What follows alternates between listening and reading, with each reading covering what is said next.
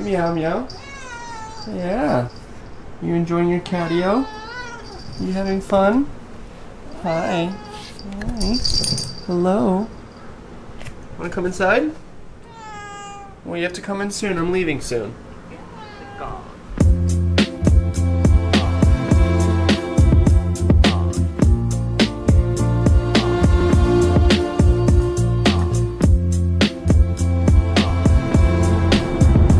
My friends, good afternoon. It's been a wonderful morning. Cat got to enjoy the great outdoors in his catio while I just did some work in the super studio. Been loving starting my days, working on quads, doing some stuff on the computer, just running around my studio and kind of in that workflow, you know? But we're getting out and we're going flying, and in today's vlogity, we're doing something that is pretty overdue, which is a trick tutorial.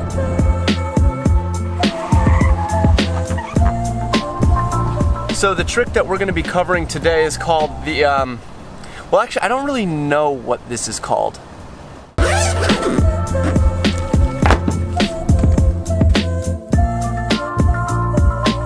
Now technically this freestyle drone trick is really just an inverted yaw spin, but we're going to do something a little bit specific with it.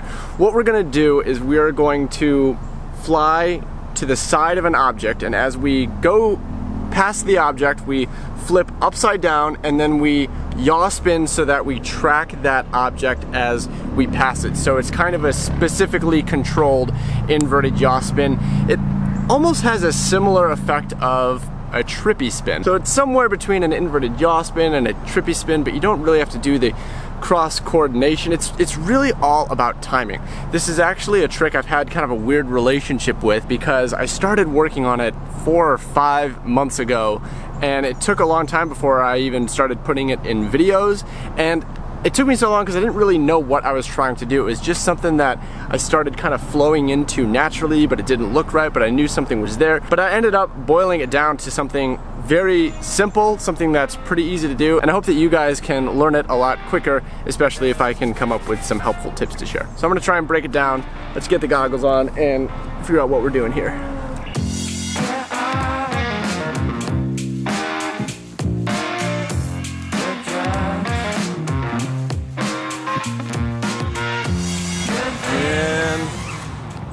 That was a bad one, but that's pretty much it. Very simple. Let's get a better one here.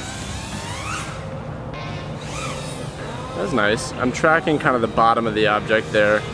I want to track more like the top of the light pole. I think a light pole is a really good... There it is. That's what I want. Light pole is a really good object to learn this on because it's thin, so it's going to force you to have to track it better, and it's going to be easy to see if you're doing it right. Now you may notice that I don't have a stick camera set up, and what I'm doing instead is I have a special on-screen display set up that will show me stick positions. Look at that. I want to try using this, one because it's easier than having to wear a camera, but also I'm hoping that it will show a little bit more precisely. I think like small movements are hard to see in a literal stick camera.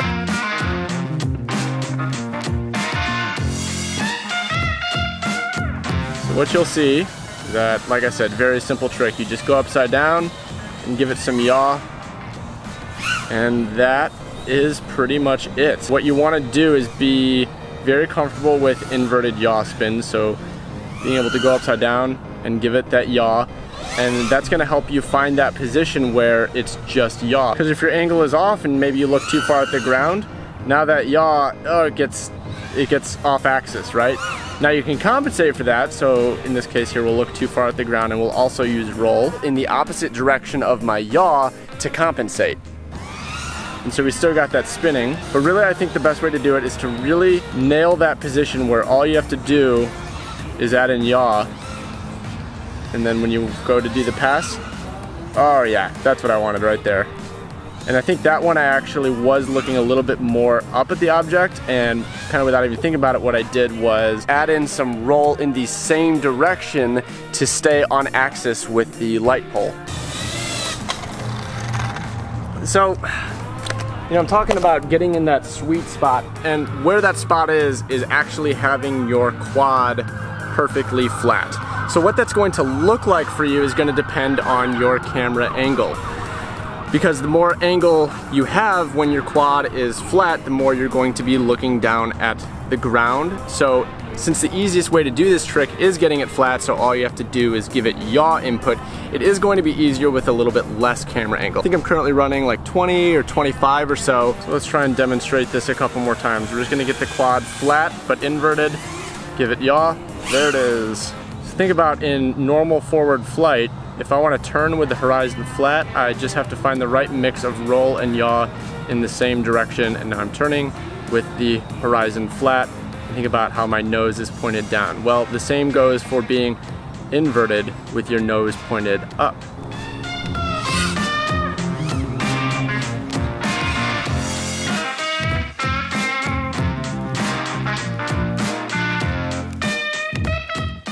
Something you might find yourself struggling with is which way do you move the yaw stick? What you're doing is you're pointing the yaw stick at the object to track it.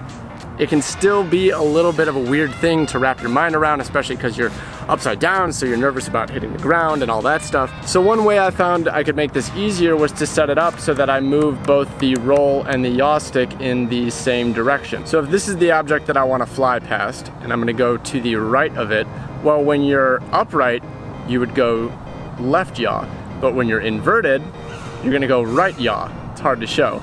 And the way I like to remember how to do that is to roll in and out the same way. So I'm going to approach this object on the right of it, I'm going to use right roll, then use right yaw while inverted, and then exit with right roll. So just roll, yaw, roll. Very simple. You can obviously enter with like a left roll, but then it's like harder to remember that you have to push the yaw stick in the opposite way. I'll try it though. So left in, nope, oh man, that is still kind of a, let me see if I can get that. We're gonna go left roll, then right yaw. Left roll, then right yaw. We can do this. Ooh, okay, that was pretty close. Yeah, I guess I definitely rely on that trick of using the same direction, right? Same to be said for going to the left. Left, left, left. And there's a bunch of different looks that this trick can have depending on how close or far away you are and how fast you're going, which then is going to affect how fast you need to yaw. Like imagine if we were going really fast. Whoops. Ooh. Ooh. Alright, not gonna lie, kind of embarrassed with that crash. That was such needless concrete smackage. You know, I mentioned that light poles are a good object to learn this on because of their shape, but the downside is they're likely going to be over concrete. So, flyer beware. The point I was trying to make is that the more speed that you have going into it, the more yaw you're going to have to use. The faster you're going to have to yaw as you go past it, because the idea, the intended look is that as you pass the object, you keep it in the center of the screen. So if you're moving past it, you're gonna have to use more of that yaw. If you're kind of moving slow past it, use a little bit less, and it just depends on the look that you're going for. And there's really not a whole lot to explain past that. It's kind of one of those tricks that you just have to practice. My hope is that since you guys have seen it a bunch of times now and had it broken down, that you can learn it a lot faster than I learned it. I struggled with it, but I do think that the tricks that I struggle with learning I end up being the best at because I really have to break it down. And this seemingly very simple trick I did have to break down. And like I explained, what helped me the most was forcing everything to kind of be in the same direction. So I'm going to go to the right of an object. I'm going to enter this with right roll. Then I'm going to use right yaw, and then I'm going to exit with right roll, and just kind of keeping everything as like right, right, right, right, right, or left, left, left, left, left, makes it a little bit easier. But you can shake it up. You could use a different direction of roll and yaw. You could even probably get into this with like a pitch or a power loop. I think it'd be really cool to maybe like power loop at something and then do the thing past it. That's something to work on. I feel like maybe I've done that before. I don't know. That's definitely something to work on. That sounds pretty cool. I hope this made sense. I just don't know what to call it. Really, it's just a partial inverted yaw spin with the intent of tracking an object. I suppose the most appropriate name would be like an inverted track or an inverted pan or something like that, but I'd like there to be a snappy name. I always love doing these trick tutorials though. I feel like it really helps me learn the trick too, forcing myself to explain it. So again, hope that helped a little bit. I'm gonna enjoy some more flying. Talk to me, I love that sound. Out of words when you're around. I've been trying to calm down. On a high when you're around. Lift me from the ground. Sound.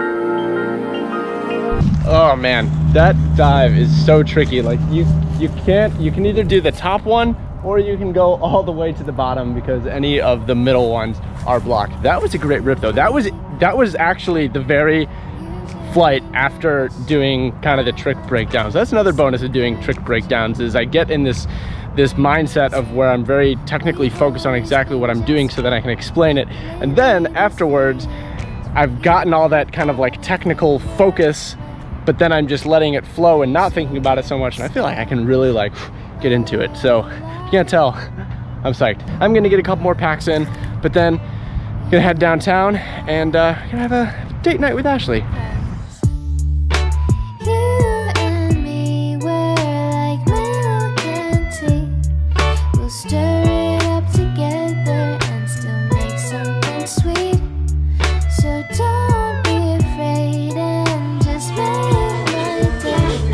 Just let dogs on the bar here. It's totally irresponsible. I've been getting comments. People miss you in the vlog. It's been a minute. Yeah. Can we miss our date nights? Whose fault is that? Well, we still go on date nights. I haven't recorded one in a while. So here we are, doing the things. Date night. Date night. Date night. Date night. Ah. I've been trying to come up with like a name for a trick, but I kind of want to. Is it too vain if I name a trick after myself? Like, if I call it like a Drib twist or something? I don't think so. Well, it's like... Is it a trick, like that's a trick that you have created, or what? I don't know. No, it's such a simple trick, and I'm pretty sure I've seen other people do it. No, I know I've seen other people do it. You want to but like, I feel like I've been doing it a lot lately, and I feel like I'm pretty good at it. And I'm the first one to do a tutorial on it, or maybe not even. I don't know. Isn't there some kind of like other? Well, there's the Maddie flip. The Maddie flip, yes, the Maddie flip. But this isn't a flip; it's like a turn. Well, the It's not even really a full turn. It's or a layaw. Layaw? Layaw. I do like that. Really? I don't no, like that's that. actually It's really stupid. terrible for it's a horrible. trick.